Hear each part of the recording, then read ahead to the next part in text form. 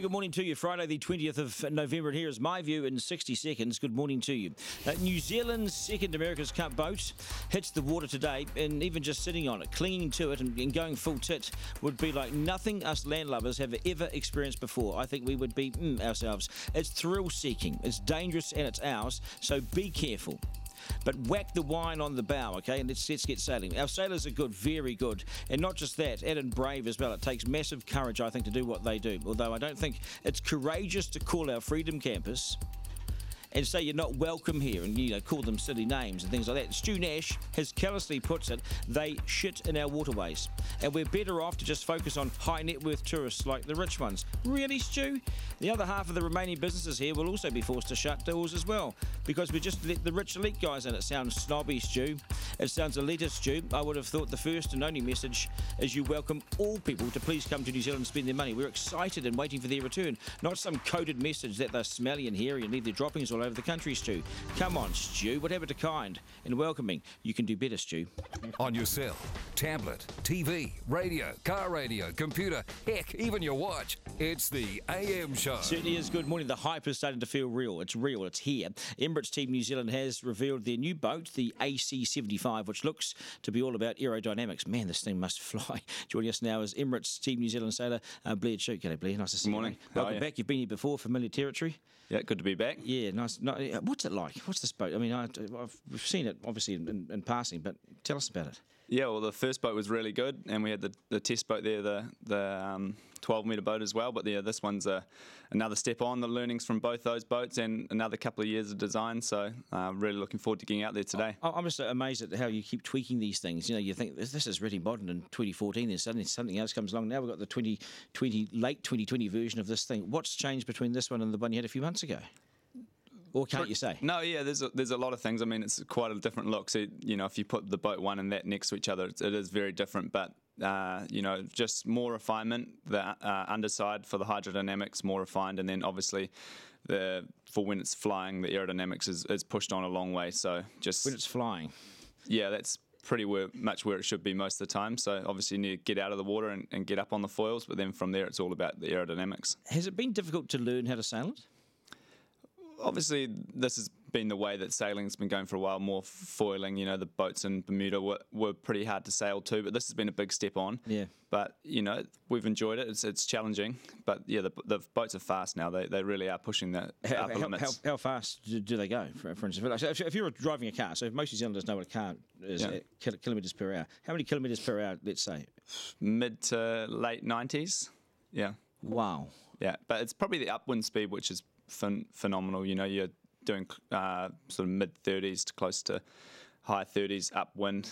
So that's into the breeze. Poke your head out of the car. You'll know all about that. How long will the race last? I mean, the races will be about 25 minutes long. So depending on the wind strength, there'll be 2, 3, 4 laps of race course, and that's going to be miss it. nice and close in by North Head there, so it's going to be good. So we'll get really a bird's eye view of how fast these things are going from sitting with a nice little beer on the side of North Head, basically. Yeah, that's the idea. That's what we've always believed in right from the start, to bring it as close as we can to the public, so that if you can't get out in a boat, that you can still watch it, and we can showcase where these boats have got to, and it's going to be a great thing for Auckland and the Hauraki. Wow. Blair, any word from your competitors? Were they there last night? Have they been checking it out? And out of all of them, who's your biggest threat for next year?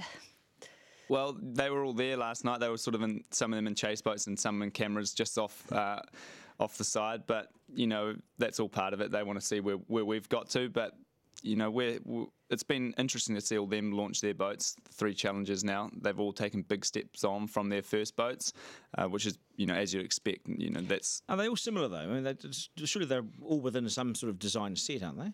Yes, exactly. There's a rule, but there's differences within that rule, and you can exploit them where you are. So some are better for when they're in the water, some are better for aerodynamics, and we're hoping that, or we're pretty confident where we're at the moment, but not complacent either. There's a heck of a lot of hard work over the next 4 months. The combination of having a good boat and then being able to sail it, because I heard sort of anecdotal evidence that when Dean Barker went 7 up or whatever on America.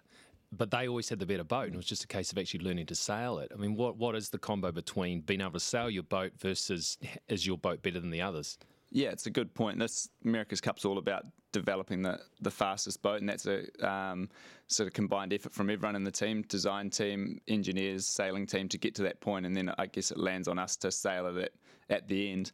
But you want to keep pushing the boats hard, so for the most part, the faster the boat is, the harder it is to sail normally, so we've pushed it pretty hard on this. It's going to take us a little bit to learn how to sail it, but we'll make sure over the next few months we just eke every last bit of speed out of it. So we've got a winner. Basically, that's all we want to know. If we got a winner in the water. We're in a good spot at the moment. We're confident where we've got to, but not complacent at the same time. We've got a heck of a lot of hard work. What have you experienced anything go wrong at 90 odd k's an hour on the water?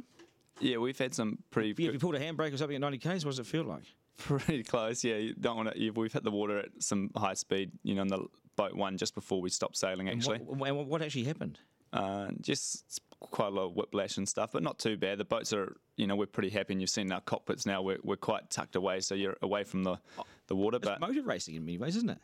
Yeah, I mean we're pushing the limits, but yeah, it's fun. That's what you're. I'm not really worried about you guys. It's me. I'm concerned. I fish out where you guys practice with your boats, and I see a lot of boats charging around out there, going your breakneck speed, and there's pleasure crafts at the moment out there. I mean, are people getting in the way? Not really. We've got pretty good comms, obviously, between our boat and the chase boat. So and we've got good visual where we're going. So we're pretty. It's not too hard for us. So, and if boats are going 15 or 20 knots, what might be faster than a speedboat, because we're going so much faster, all the decisions are really on with us there, and you can kind of miss people. You think Mark would know the rules as well, because you're under sail and he's got a motor, a jet engine. He has to use his power. You have to get you basically have the right of way. Blair, you are the priority. Don't ever misunderstand. No, if I'm onto a decent snapper, I'm not getting out the way for you guys. That's all right. We'll miss you. Yeah. Just a question for you for next year. When the Prada race is underway, what can Team New Zealand do at that time? What are you allowed to do? Yeah, so we'll have our first sort of test against the challenges at the Christmas Cup and the World Series event just before Christmas time, which is going to be our first chance to line up, which we're excited about. And then as they shift into the Challenger Series in January, then we're sort of back by ourselves again. So obviously we're watching that closely, but then pushing hard for ourselves. So we'll get some time to be out on the race course still, but that we won't really know until we line up again on March 6th. Sorry, don't. No, you go, man. I was going to say, there's been a bit of controversy and stuff at the moment. It's been a lot of negative headlines and stuff. How does that impact you and team morale? Yeah, it's a good question. I think, we're a pretty resilient team. So obviously, it's hard not to, see that stuff. But the distractions around the team are just that, and we just sort of see them as noise, and you just kind of get on with your business. So I wouldn't say it's affected the team at all. And see the boat where it's got to now, we're pretty proud of it, and the sailing team itching to get hold of it now and get into it. When you look at the other teams, and I don't know enough about them, but how many Kiwis are on these other teams? And is it really a celebration of how brilliant New Zealand sailors and crew and designers really are, because they're all also involved in so many of the other crews, or is it not the case? It's a mix. It's definitely, obviously, Dean Barker with the Americans, and then there's some Kiwis scattered across the other teams, but probably not as many as in the past. Right. And that Butterworth was hanging around too. He tried to make life a bit difficult there. Was he yesterday? Was he prying around yesterday having a look? Yeah, he would have been there somewhere, but that's all part of it for the challenges, And to Amanda's point, everyone tries to distract us where they can, but that's part of the America's Cup, and you just get on with the job. It's not really that big of a deal. Well, all the very best. We're really proud of you, and right in behind you. So, I was going to say, bring the cup home, keep it home. Yeah, that's the plan. Thanks for having me. Good stuff, mate. Well done. Thank Emirates you. Team New Zealand sailor Blair Tuke. Well done already in advance. We are 18.